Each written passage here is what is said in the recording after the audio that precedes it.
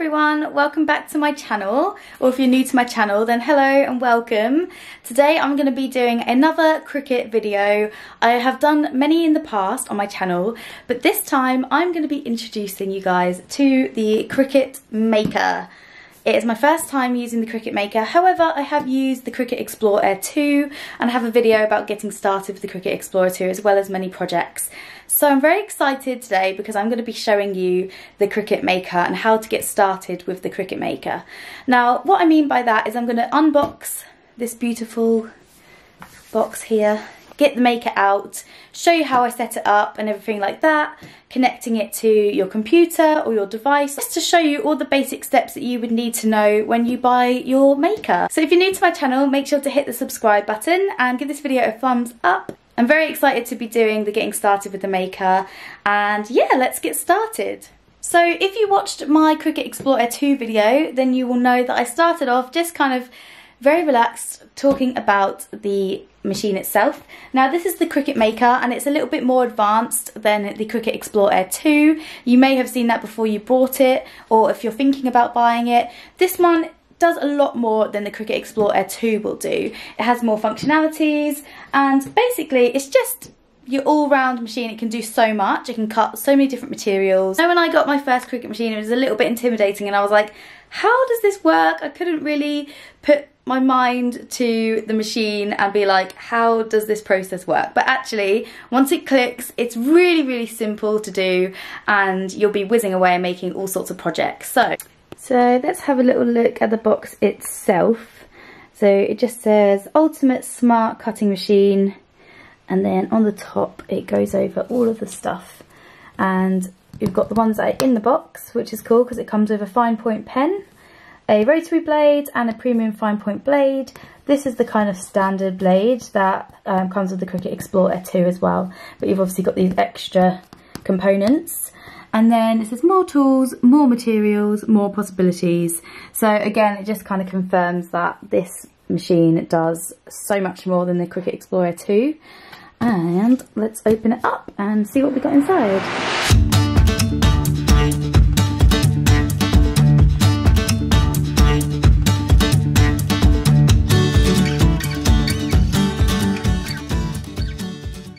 Okay, so now I've unboxed everything, let's go over everything in a little bit more detail.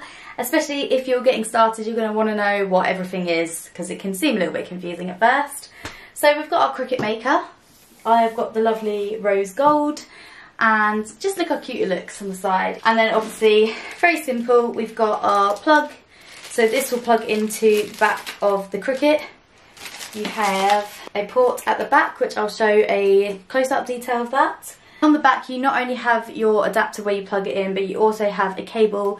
So if you don't want to use Bluetooth connectivity to your device that you're cutting and making your design on, then you can actually plug it in with a USB adapter, and that way you can just print straight up through that. You've then got your compartment on the side here. This is great for storing your Cricut accessories like your weeding tool and any kind of little extra bits that you have like that can go in that little side compartment there. So once it's open, you can open it up like this, and once you lift that top bit, both of them kind of fall open. And then like the Cricut Explorer 2, you've also got a storage compartment at the bottom here, which I'll show you in more detail as well. And then here, this is where you pop your tools, like your cutting knife, your pen, whatever tool you're using, they go in these little A and B components here. It may seem intimidating at first, but it's actually really easy to use. You've got your on switch, you've also got your feeding switch, which is what feeds your cutting mat into the machine. You've got the Cricut switch, which is the little C, and that is when you're going to start cutting. That's like your kind of confirm button. C for confirm, C for Cricut. And then you've got a pause button as well, so if you're in the middle of a cut and you feel like you want to change something, or for any reason you need to pause your artwork, if you've got to pop out or anything like that, then you can use the pause button as well. So that's it in terms of design. So that's all plugged in and ready to go, but before we get started connecting it up to your software, I am going to be showing you what else comes in the box. So we have some cutting mats, We have the light grip mat, which is this blue one, really good for materials like paper, any kind of very thin materials that are maybe a bit more fragile. So for example, if you're unsure what the cutting mat is, because I was completely clueless before I started using the machines, they have a sticky texture to them. That's why you might see at the moment they've got that kind of like plastic sheet. It's because you have a plastic sheet covering like that, which is a protection sheet. And what that does is it just protects the stickiness. So if I show you, when you unpeel that like that, this is actually sticky.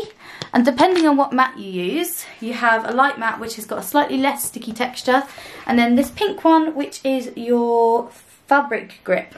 So the fabric grip obviously designed for cottons, denim, any kind of fabrics that you're using as well. Your green cutting mat, as you can see, this is very loved. This is your standard cutting mat. So I use this for like iron-on vinyl and things like that. It's called your standard grip. So let's see, wait for that to, there you go. So your standard grip mat. Also in the box is this little box inside, which I'm guessing has all your accessories in there. Materials for your first project.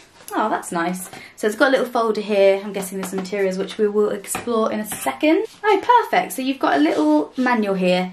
Get started in 4 steps. Great. So then in here we've got the rotary blade, and then we've got a Cricut rotary blade cap, a pen, and then the cable that I mentioned earlier, which is the one in case you don't want to use Bluetooth connectivity, you can connect this directly to your device that you're using if it's got a USB. Then if you're wondering where your fine point blade is, it's already in the machine. Now I'll show you a close-up, but basically what this is it's already in there. Fine point blade looks like. So inside this little materials folder or envelope, oh, so cute. So we have a bit of test fabric, some really nice cards, and also a bigger piece of card as well. Because I'm showing you how to get started with the machine, I'm also going to show you a very simple little DIY that you can do as well, something to get you started, and I think it's only right if I use the little materials that it's given us here to kind of show you what you can do as like a test project when you first get started. So I'm thinking I might try and combine all of the materials and do a kind of little badge to say like well done, or like Cricut Crafter or something cute like that. So what I'm going to do now is I'm going to show you how I'm going to connect my Maker to my MacBook, and then the same process works if you're using an iPad and things like that as well. You need to download the Cricut Design Space. It's free to download on their website, and you can download it on any device, iPad, iPhone, and I'm doing it on my Mac. It's completely free to use and set up to your machine. Any kind of fonts and things like that you can use actually from your device, but Cricut has a huge array of fonts, typefaces and different shapes, different projects that you can use, some that you have to pay sort of a little price towards, and others are free as well. So have a look on their little shop page and stuff like that once you're on the Cricut Design Space. It's really easy to download. What I'm going to do now is I'm going to clip to the next bit, which is going to be a screen recording of my MacBook, and it's going to show you how I'm connecting it up and things like that. First, before we do that, make sure you turn on your machine.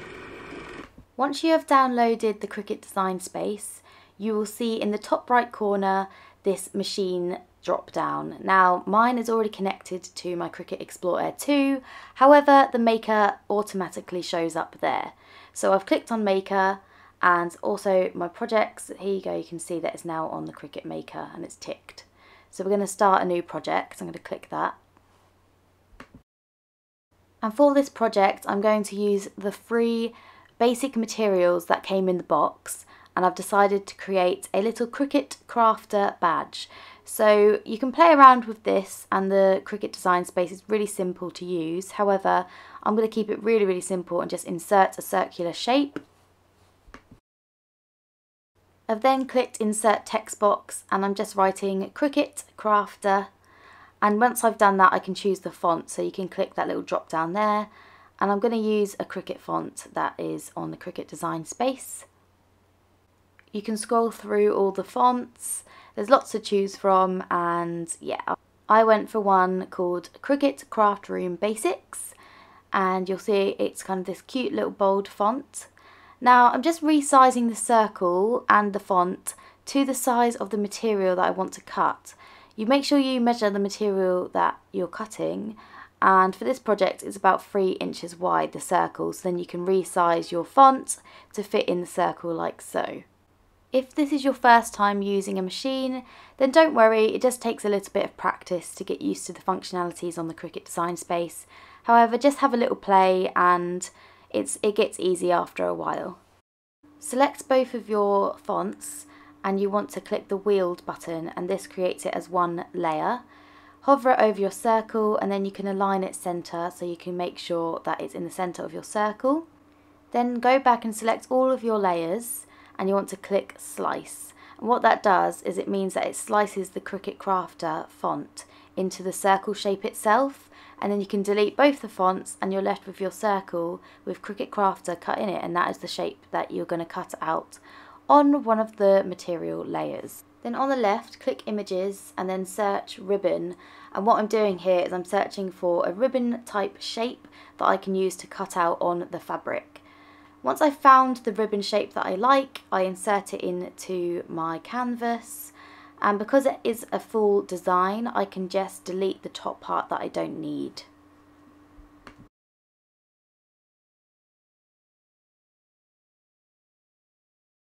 Just be aware that some of the added shapes on the Cricut Design Space require an extra fee. What I like to do as well is I like to change the colour of my shapes to a rough colour of the material that I'm going to be cutting.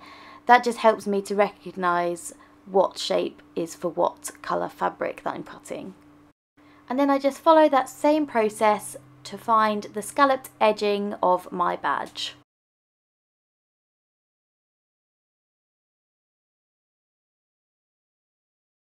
So once I'm happy with my design, I click save, and now it's time to set up the machine. So you click on the left, new machine setup under your profile, and it's really easy to follow the steps to get started. So you just need to choose what machine you have, click on that and follow the steps and the instructions.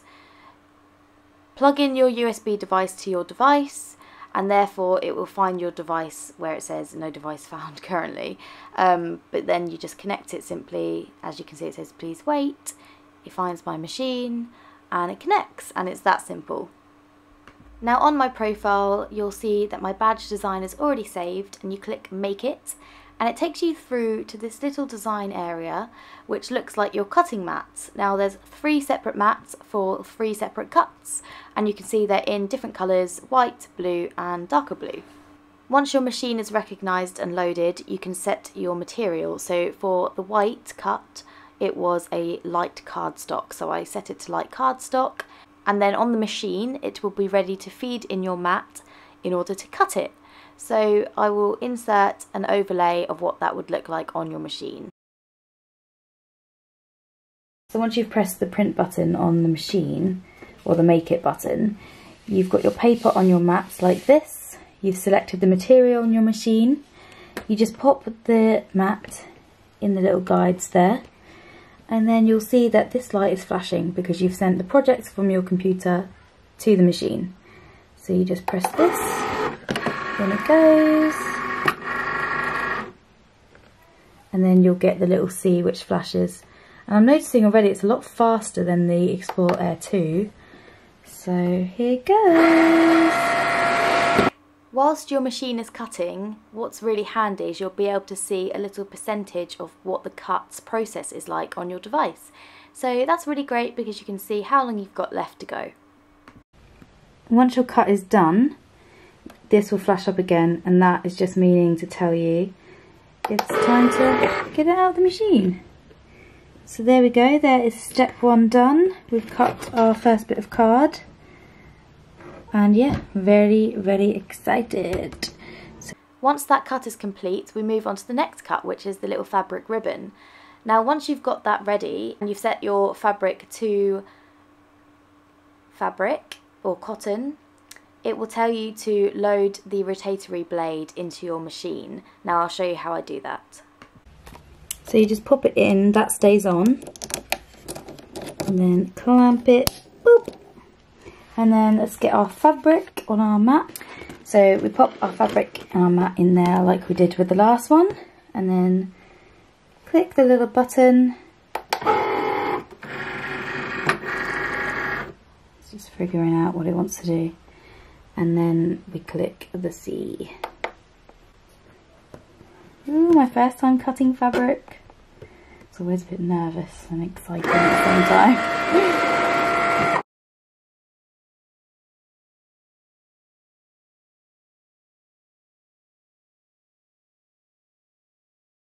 Great, and that's done.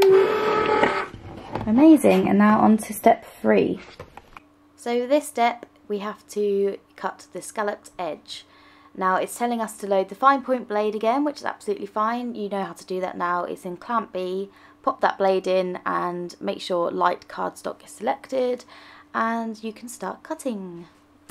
So back to the fine point blade. I've got my blue card on the mat, and it's time to cut this one. So I'm just making sure that this is all level.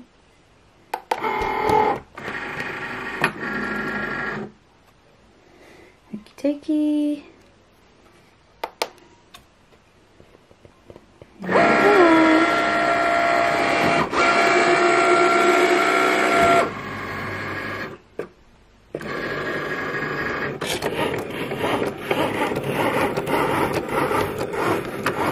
It's right on the edge, this one, but just bits. So once your projects are cut, you can simply take off the excess. A little tip so you don't bend the actual project is bend the mat. The mat is flexible, so you can bend the mat away from the project instead of the other way around, and it keeps it nice and flat. So this tool is named a weeding tool, and it's just a sharp little point, and what this does is it helps you to move any of the excess material off your mat.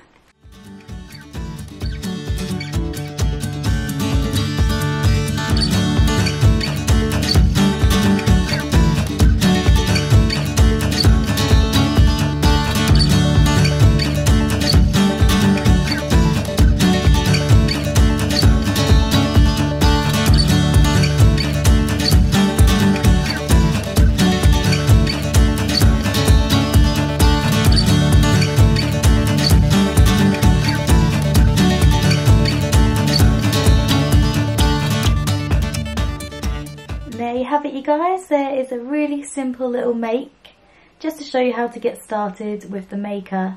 It's so cute. I think I'm going to pop this on my wall right next to the machine just so I can be reminded that I'm a Cricut crafter. And yeah, I just think that is super cute. Thank you so much for watching this video. I really hope you enjoyed seeing how to get started with the Cricut Maker.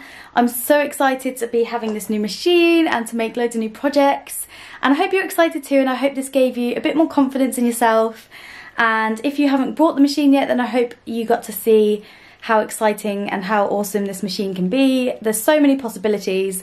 So yeah, thank you for joining me in today's video, and if you're new to my channel then make sure to subscribe and hit the thumbs up button. It really helps me out, and yeah, thank you so much for watching, guys. I'll see you next time. Bye!